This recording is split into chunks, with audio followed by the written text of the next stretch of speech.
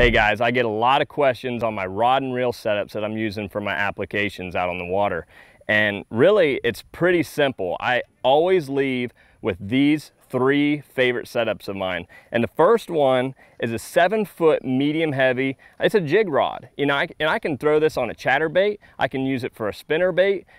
You know, a lot of different things you can use with it. And I can use it on a 6-6-1, the Revo X. And you can bump it up to a 7-1 to flip docks, to pitch a jig around. And right now I'm throwing just a swim jig on it. It's a great rod. It's got a soft tip on it to make casts, but it's got a nice backbone to pull fish out of cover, to get them out of docks or structure. So this is a good setup right here. You just all around, you know, guys that want to have a rod that you can use for different applications. You don't have to have 5 different rods on there. You can use that one rod all day for 3 or 4 different baits. It's a real good deal.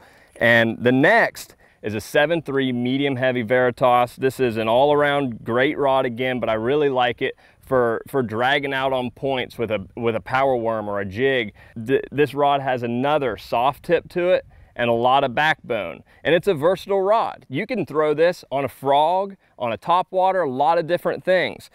This I have on a Revo SX 7-to-1 gear ratio to pick up that line when a fish bites it. And it's super light. This thing is a very light setup, but like again, very versatile and great for a power worm.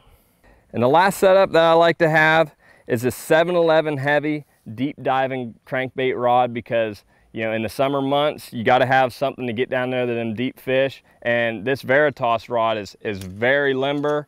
You can cast it a mile. This Berkeley dredger is 25.5, and you have no problem launching it. And I like to throw it on an Abu Garcia Revo winch, 5-4-to-1 gear ratio. It's a slower reel, allows that bait to get down there, and you don't overwork the bait. And that's important with cranking. You don't want to overwork the bait. You got a lot of torque with it. And this rod is just very sensitive. You know when you're coming across the sand, going into that rock pile or the brush, just an overall great rod, and it loads up great on those big fish. So there you go. Those are my 3 favorite rod setups, because it covers a whole water column. I can use multiple baits on each rod, and that's going to help me put more fish in the boat throughout the day.